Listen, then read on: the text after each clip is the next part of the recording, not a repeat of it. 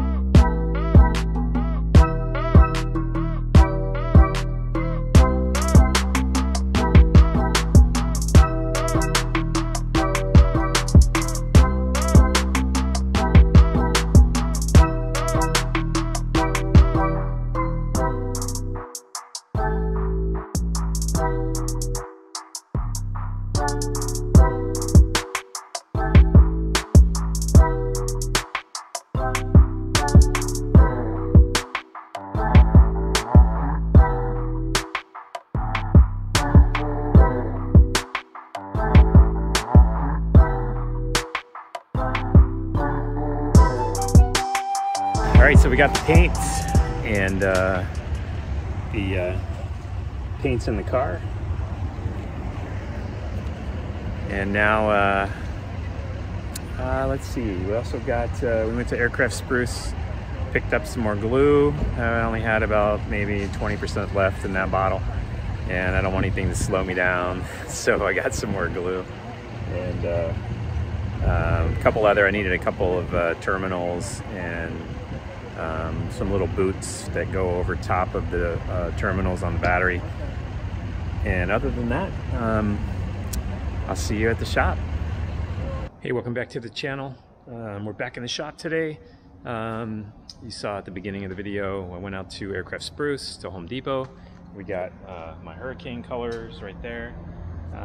I chose just a touch lighter in color than the actual hurricane colors. I just wanted the overall plane to be slightly lighter in tone than the really dark colors.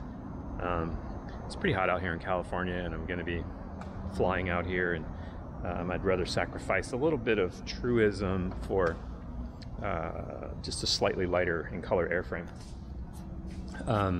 They're dark colors anyway. I mean, they're going to definitely soak up some light, but so I flipped the plane over, and in my mind I was done with the bottom, but for some reason I did the three sides, but I didn't get the bottom. I don't know why. I didn't realize I didn't have it done, but I didn't, so I'm doing it now. One of the other things that needed to be done, it's the last thing because everything else is completed, is these little guys right here. Drain grommets. So you can imagine the plane sitting on its tail wheel most of the time, and when it's sitting on the ground, and you just think about, where does water go if water condensation was to collect on the inside?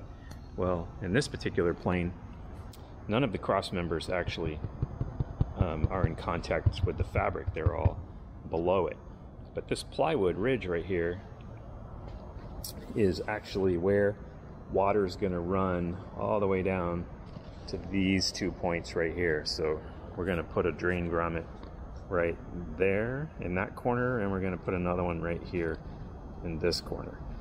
And so those are the two that we'll need on the bottom of the fuselage. What you do is similar to the inspection ring here. You glue this in place, and then you come back, and I want to just off the edge of the, putting it right in the corner between the plywood and this plywood, which is part of the tail wheel mount. I'll be putting this just right in that corner right there, and that will allow a place for water to escape, should any water ever get in there. And you get just a small doily over top of those, and I'm looking for what I want to use for that diameter. I'll figure that out, and then I'll show it to you here. All right, so I've decided to use the bottom of my one of my epoxy mixing cups. That seems to be about right to me. This is a little too big, so I'll use this.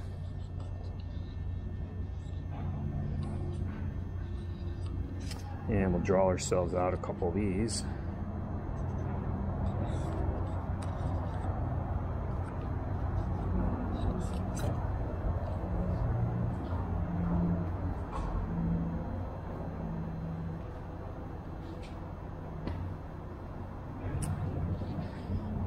And then of course we'll cut those out. So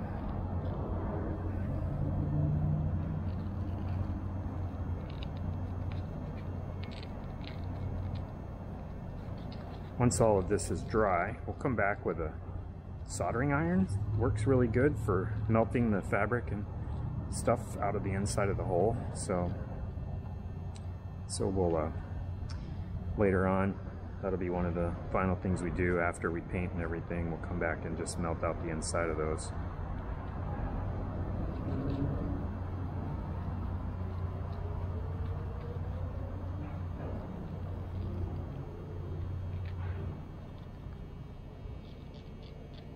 After we paint, and then paint a bunch of roundels, bottom of the wing, top of the wing, side of the fuselage. It's a bunch of steps. So, okay. And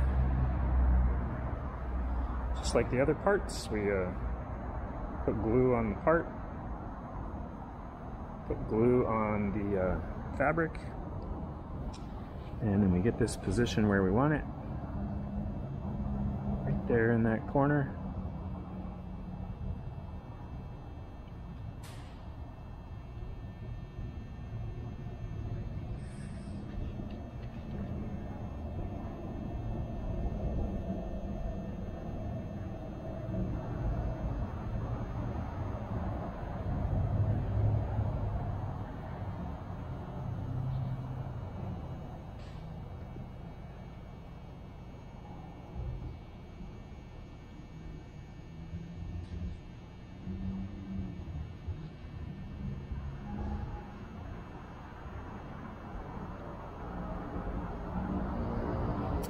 Let me just give that a little time to set up there. Could have given that some more time, that's for sure.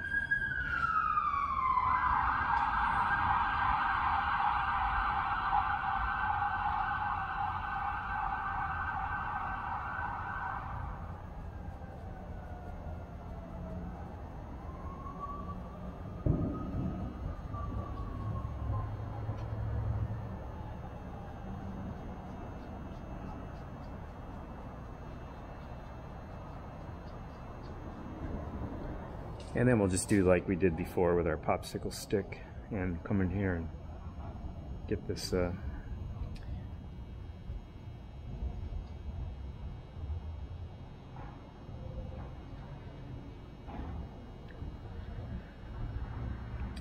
pressed down nicely in the corner.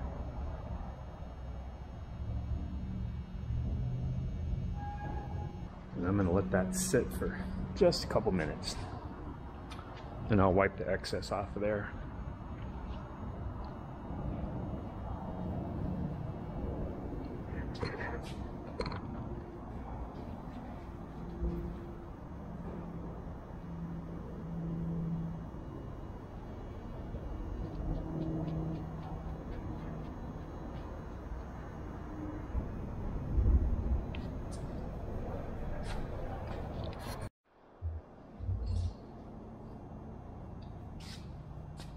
All right, well that's doing its thing. I'm going to just continue on filling the weave the rest of the way back here. Close to having this done. It's good temperature in here, so I see it's already starting to dry, which is awesome.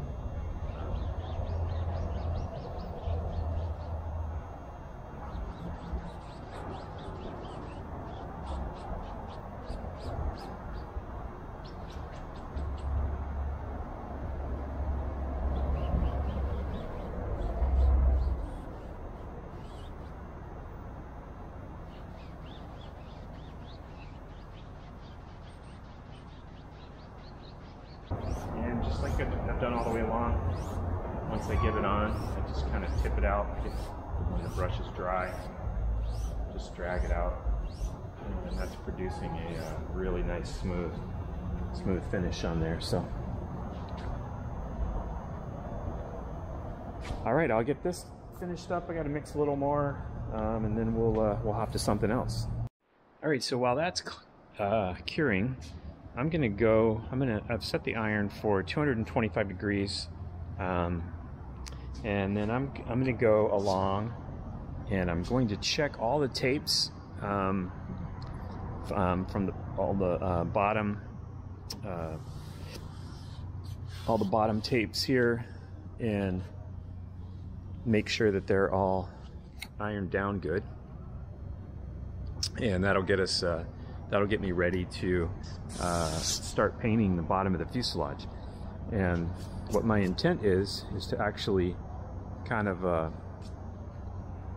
roll. I'm going to be using a roller technique with the acrylic enamel exterior paint that you saw me get at Home Depot, and we'll be putting that on. I bought the plastic because if you just use a regular paint tray, you end up with like ridges in your roller. So by pouring the paint on a piece of glass or plastic, that'll actually be my paint tray. That'll keep everything smooth. And what I intend to do is I'm going to work in cross coats. So I'm going to work across the fuselage first this way, and then when I come back with the second coat, I'll go long ways this way, and we'll go from there. But I'll be painting the color. I'm going to kind of use the tape line as the I'll paint from the tape line over, and then when I come back and do the fuselage side, I'll actually maybe tape this off just below the curve, and then my camouflage colors will be from that line on, with just a slight reveal of the bottom color from the side. So. But right now, I am going to go through and check all these tapes. So, all right, get the iron, take care of that, and then we'll be ready to start rolling some paint and see how this paint lays out on the sealed fabric. This glue has a slight tack to it, so it should be awesome for adhesion. So. All right, let's do it. All right, so this is the color I'm using for the bottom of my airplane, and this is to replicate the color called Sky that the early hurricanes had painted on the bottom. So we'll start with that one, of course.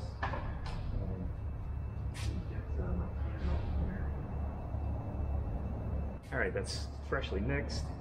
And I'm just going to get a little bit of it on my plastic here.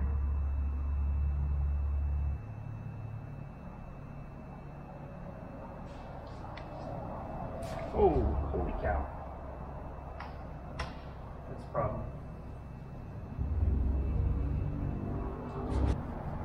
Alright, so we got the paint on the plastic. And then we're just going to take our roller. Going to keep our roller nice and smooth, so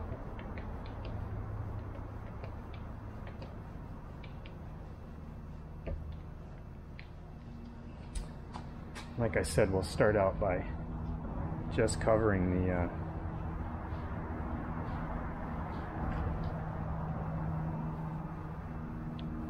finishing tape here.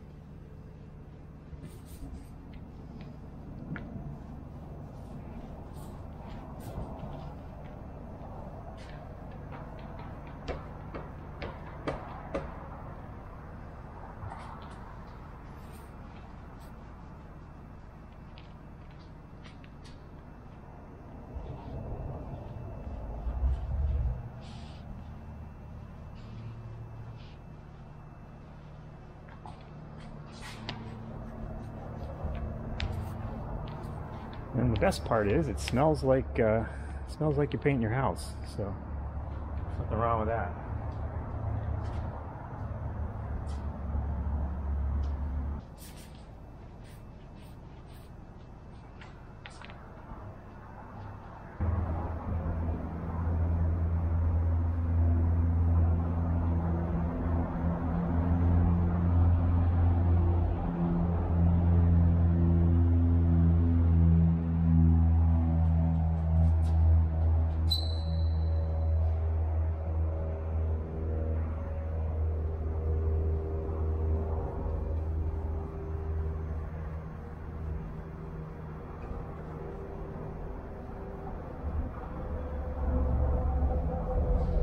All right, so I got the color on this front section, that one coat going across the fuselage this way. Now I'm using flat paint, so I'll show you. Let me show you exactly what I'm using, so you can see.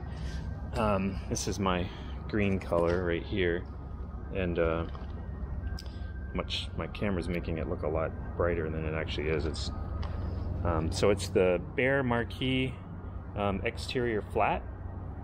And it's the paint and primer all in one, and that's what I'm using. So this, since this still has shine on it, you can see it's just starting to dry a little bit, kind of right up in here.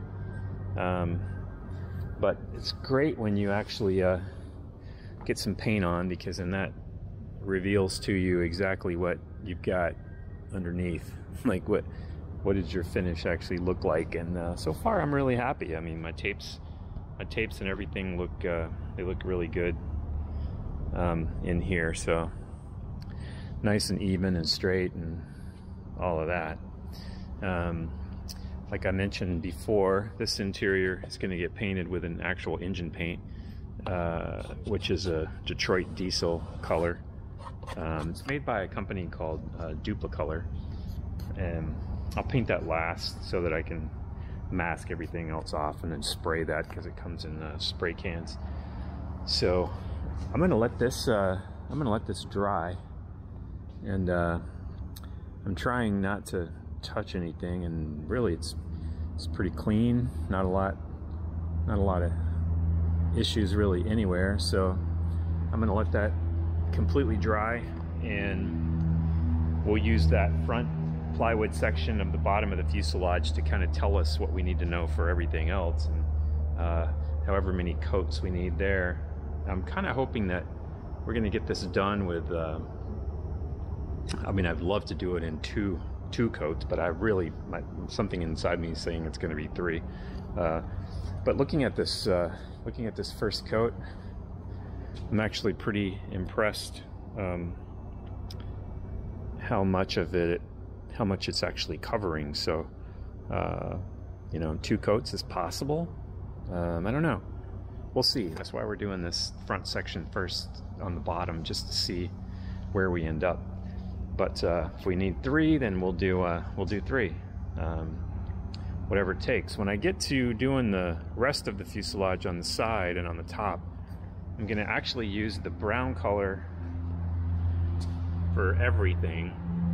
I'm going to paint that on everything, and then I'm going to come back and put the green over top of it. So the green areas will actually be a little bit thicker than the rest of the area, because it's however many coats we get on the brown will be what it is, and then when we paint the green over top of that, that's just going to be a little bit extra. So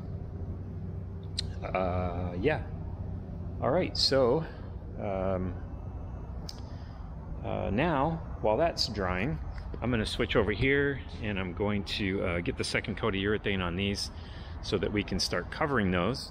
And then after I get that done, then I can actually grab my landing gear coat, start putting the fabric on those. So I do have to make a couple brackets for the band brakes. So there'll be one more hole that has to be drilled in the gear leg for the band brake mount, and it uses one of the existing holes plus another hole. And so I'll figure out what the location of that is. I've got the material right here. It's that 2024 2024 T4 metal right there, same as the mounting brackets on the wing. So I'll have to get those made, and maybe I will get those holes drilled before I actually do that. So anyway, it's probably yeah, let's get some urethane going. All right, so that is still drying. It's the temperature in here is starting to drop because it's 20 minutes to 6, and you can still see some area of sheen there. It's really flat in here, and it is dry, but not completely back there. So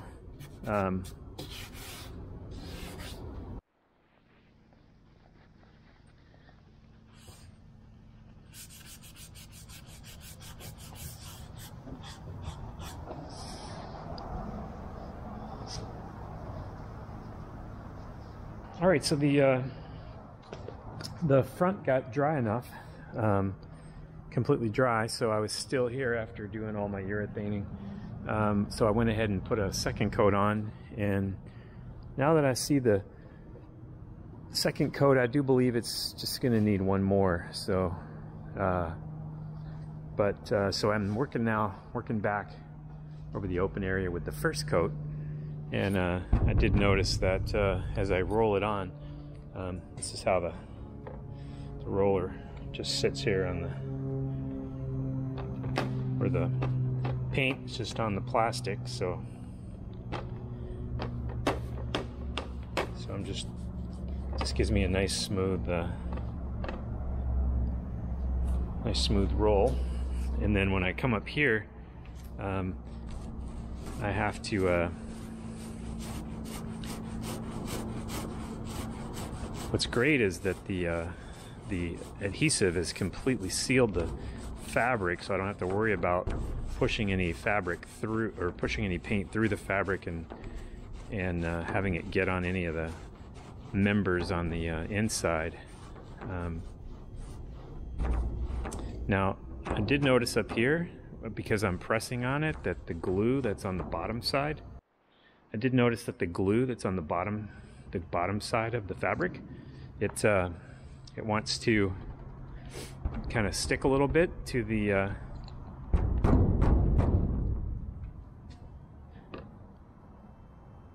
cross members under there, but I found out if I just tap the fabric, it vibrates and it comes loose right away. So yeah. All right, so this is working out good, and I'll keep going back to the end here, and then I'll wrap it up for the night. So yeah, I'm gonna go ahead and finish painting this, and then I will check back in with you before I take off. All right, I got the rest of that painted with that first coat, the first coat from here back, from right here back. And then this is all second coated. 3 coats should be just right. So I think that'll be a nice, lightweight, not overdone paint job, which is what I'm after. There's no reason to just add a bunch of weight. The main goal here is get it covered with paint where it's light fast, and you know, the thing I find interesting about this method, and the reason why I like it so much, is, you know, you put this on your house and it sits outside in the sun for 10 years, 15 years. I mean, it can withstand an awful lot of sunlight day in and day out. And you know, this plane's gonna live in a hangar, and it's only gonna see the sun when I take it out. So as far as like longevity and lifespan, and you know, this acrylic enamel will It'll remain flexible. It shouldn't have any cracking issues. So I like it, and it's going to work great for me. So yeah, I hope you're enjoying this. It's great to get to this stage where we're applying some color, and now I think we'll have a good rhythm where while this is drying, we'll be covering other things, and then we'll just keep moving forward, and as those are drying, we'll be covering other things. We'll get to these wings before too long, and before we know it, we'll be somewhere out here in the middle, assembled. So assembled probably prior to taking it to Camarillo, where I tend to house it. So all right, thanks for hanging out with me, and I will catch you later.